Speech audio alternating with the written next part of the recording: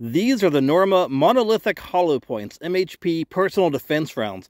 And one thing I want to know is how well they do through clothing.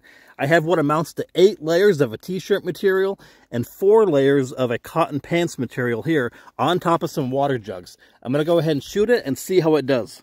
There it is loaded up. Let's go ahead and shoot. Now let's go find that projectile. It killed that water bottle right there. The other one is on the ground. And the projectile is nowhere to be found. Let me go take a look for it. So it actually had enough energy to go through both gallons of water through my little backstop here. And I found it laying on the ground right here. So here is what it looks like. It still opens up like a flower and it goes through the clothing without an issue.